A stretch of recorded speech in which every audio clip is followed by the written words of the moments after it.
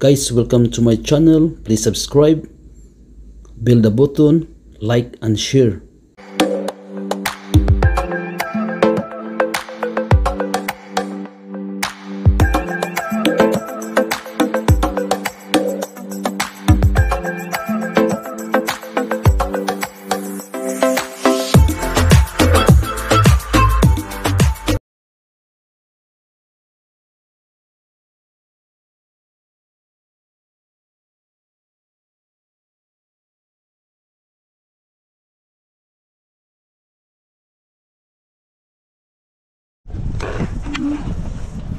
Hello guys, nandito na ako ngayon sa Manukau Lighthouse. Ito po yung parking. Yan po yung parking yan. Yan po yung parking.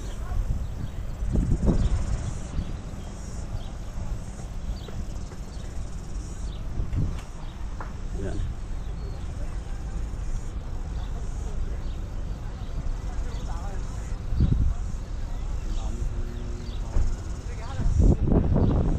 So pag galing ka sa city, siguro mga 1.5 to 2 hours yung biyahe dito papuntang Manukau Lighthouse. So lalakarin ko na yung papunta sa taas sa lighthouse. Andun po yung lighthouse. Yan.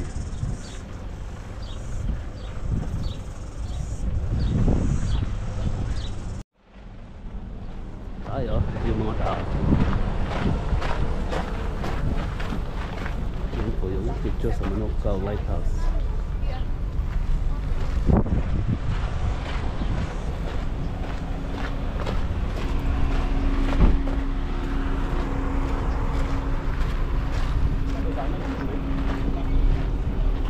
Ito, wala nang iba eh. So, mayroon ditong mga Manukau Lighthouse. Palala. Yan.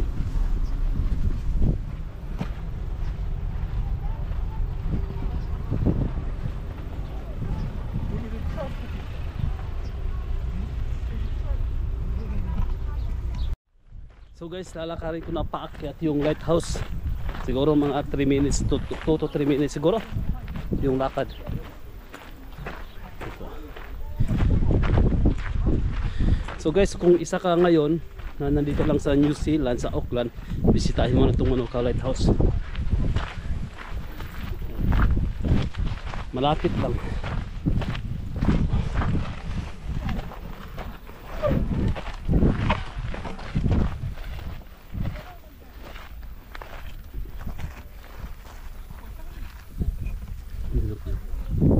Yan.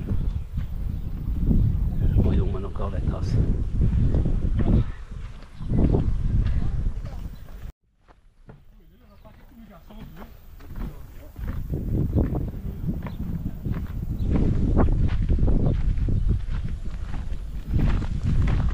So dito na po.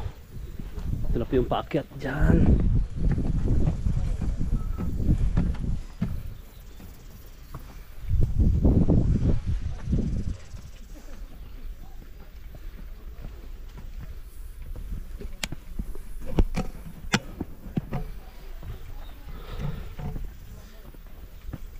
So huwag niyong kalimutan na bisitahin tong Manukau Lighthouse sa Auckland.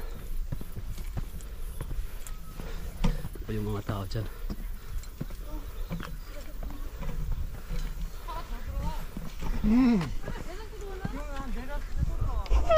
Ito yung parking sa baba.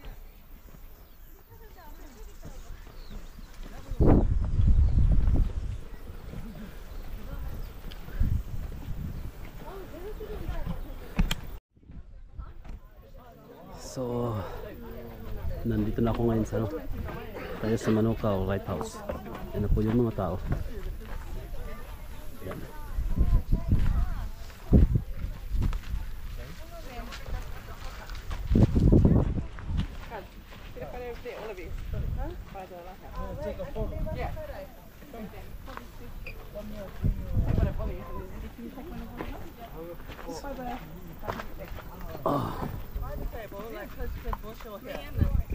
Yeah, I'll take one of you.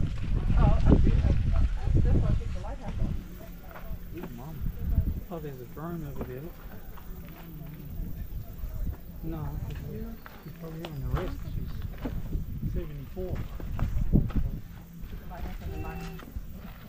Come on. Can't even see not one single house. So, nalakarin ko yung ibang mga lookout dito. So, shout out naman dyan sa ka-vloggers kay Journal Paraba, Johnny Silang, by Tiburshu.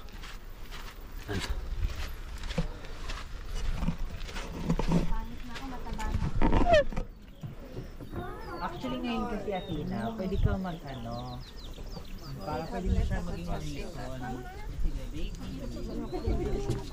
Ito na po yung pinaka-lookout. Palipat sila ng drone ba eh? Pwede pala dito. Maganda yung drone niya. Ayun, maganda. Maganda talaga sa drone niya. Ito na po yung pinaka-lookout ng Manukau. The light. We can go to the lighthouse, but I think they've got the door locked. We can go for a walk over there. Yeah, it's not far, so I'll take these girls and go to that. Yeah, no, hey, can you look after the drone? It's alright. Yeah, you can come if you want to. I just didn't know if you want to stay. May kababayan ka doon. Meron na eh. Hindi nga naman ano eh. Yan. Ano po yun dyan?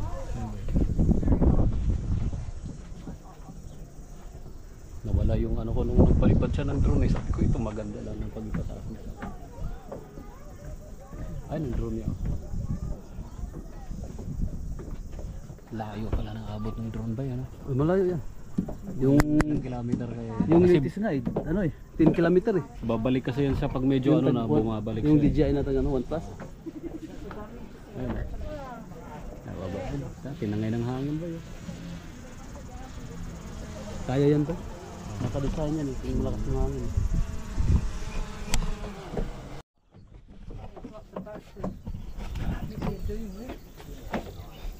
That's one of the most dangerous in the country, isn't it? Manukau? Yeah.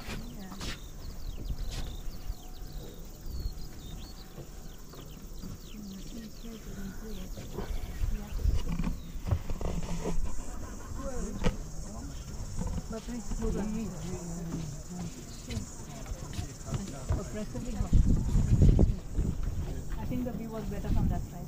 I mean, I think this is what both sides do. But I think actually this is quite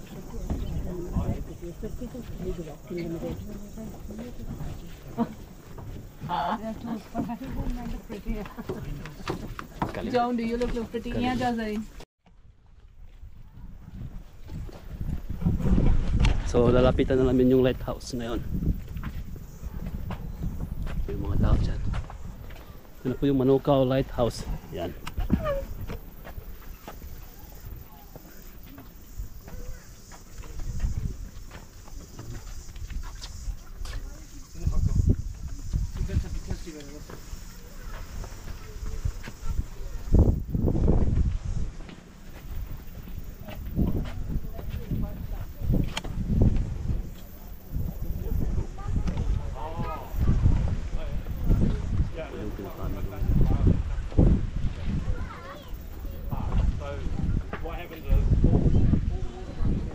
So, yun sa gilid ng lighthouse. Sabi ko pinakadelikado pala tong ano na lugar na to. Kasi yung tubig eh, nagsasalubong ayan. Oo eh. And then it will deposit it out there and create like a sandbar. Okay? So then what happens is, like jet ski yesterday, you can get beached on them if it's too shallow, or if it's deep enough, it creates Ayan, nagpapas siya.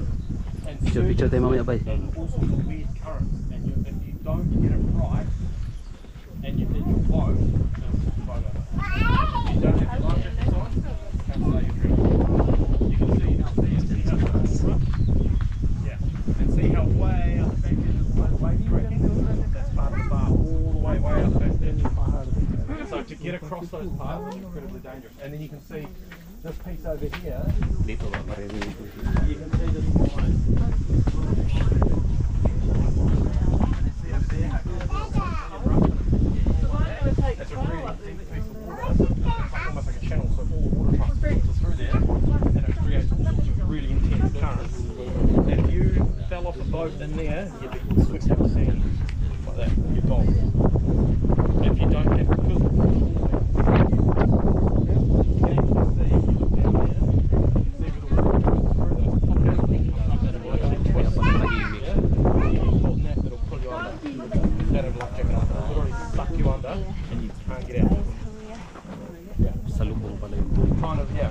Kaya nga maraming ano dito, yung isda na nakakawin.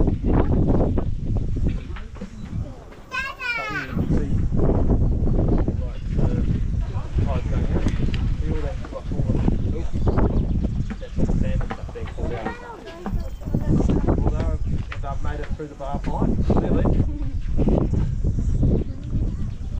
Ito na po ngayon. Ito na po yung lighthouse. Yan, ito yung mga tao.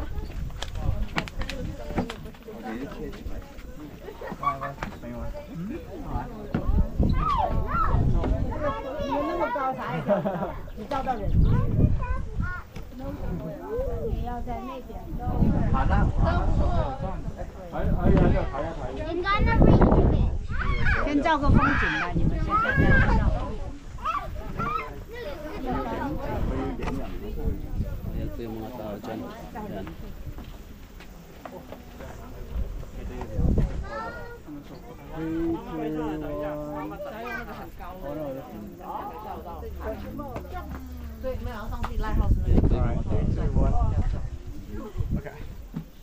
Pag-ice cream muna kami para tanggal yung init. Lamig ang bumalik. Ang papasok. Yan po yung mga kabayan natin, oh. Magpapalamig muna sila. Lamig bro, anong channel mo bro? Kahit ang Sidlim TV bro. Sidlim TV. Ano? Sidlim TV. Sidlim TV. New Zealand Exploration. Oh, shoutout kami bro. Shout out mga kabayan natin. Shoutout. Safety couple, shout out. Safety couple from Auckland. Auckland. Mga kabayan, mga Auckland din. Electrician. Bisaya, Bisaya. Bisaya. Shoutout ko bro. Bisaya. Marawi. Shout out dyan sa Marawi. Shout out dyan, parang yakin. Shout out din sa Paranaque, mga kabayan natin dito sa New Zealand. Libidya family. Ingat bro. Shout out sa Tipanay, Iligan City. Yan, si kabayan. From Iligan. From Iligan. I-upload ni mo na karon. Oh, mamaya pagdating. Subscribe tayo niya mamaya. Palamig Like and muna. subscribe. Pagkatapos naming umakyat sa taas, doon sa lookout, papalamig muna na kami ng ice cream. Yun mga Yan. Para tanggal yung init. Tapos Yan, sila kabayan. Di man pwede basta kwan. Munaog din palito ka ice cream. Palito ka Oo. ice cream daw dali. oh, mo na ilang pulta dari. Kahit saan ka pumunta rito, may mga ice cream. Basta summer. Alagay daw no. Don't go down. Don't go down.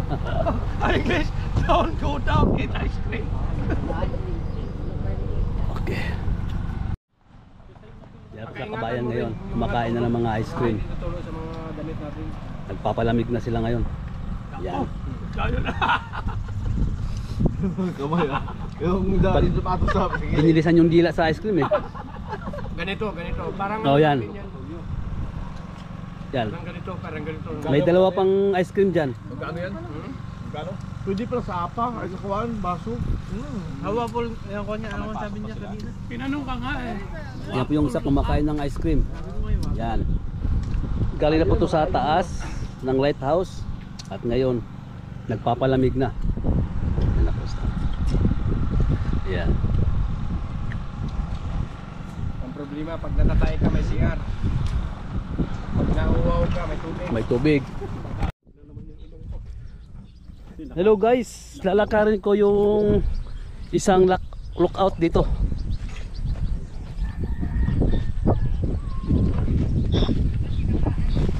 Hey. Hello.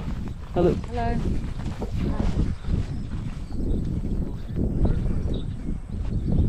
So kung titingnan natin, nandun po yung lighthouse.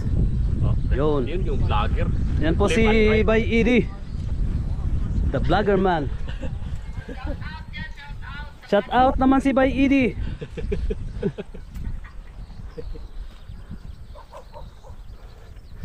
So pupuntahan namin yung isang lookout dito. Wastos na yan. Malapit ng ano yan. Sideline na lang daw niya yung company niya. Vlogger yan. So mayroon itong mga ano ng mga local. 700, 600. Yan. 700 ka na ba eh? Wala pa. Hawa ka mga bay, pasuyo. Tatayo ako sa Huwag mo rin bay. Ano nila yan bay ha? Huwag kang... Yan. Shout out naman dyan kay Bay Idi. Dyan silang Bay Tiburcio.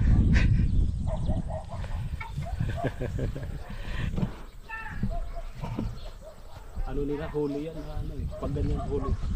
Huli ano lang, ano mauri. Ganyan. Yung ganyan kahoy.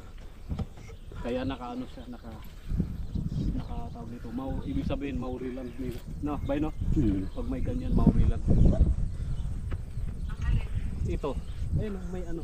Pag akyat mo pa lang, may nakalagay na poste. Yung bundok ng Ibig Kalawakan. sabihin yan, ano yan. Itong lupain na to, mauri nagmamayari. Yung native talaga ng New Zealand. Halos dito papuntang kalsada, ano. Parang Hello guys, isa itong mga tradisyon ng mga Maori dito. So titingnan natin sa loob. Titingnan natin to sa loob kung ano yung mga nakasulat. Malapit lang siya sa Lighthouse. Ito yung Lighthouse dyan. Paikot. Yan. So titingnan natin sa loob kung open ba to.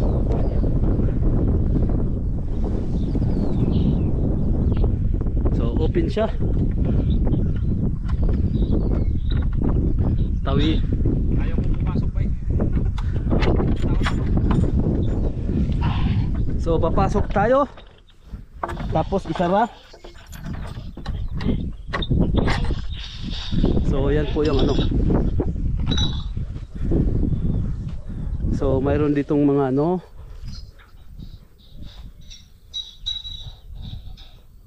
Yan.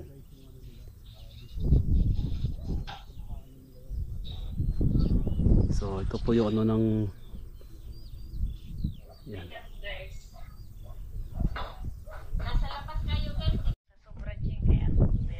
So ito po yung wakay-waka.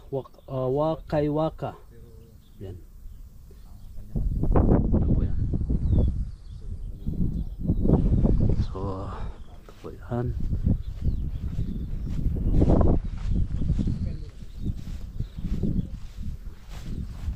Ito sa kabila, meron din kay Fari. Ito po yan, kay Fari. Aron malit. Hmm. Jin mato na sa New Zealand ko hindi mo. Kay Fari. Ito po yan lahat dyan. So meron din isa dito. Yan. So kung papasyal kayo dito sa Lighthouse, makikita nyo to. Kaya bisitahin nyo na rin.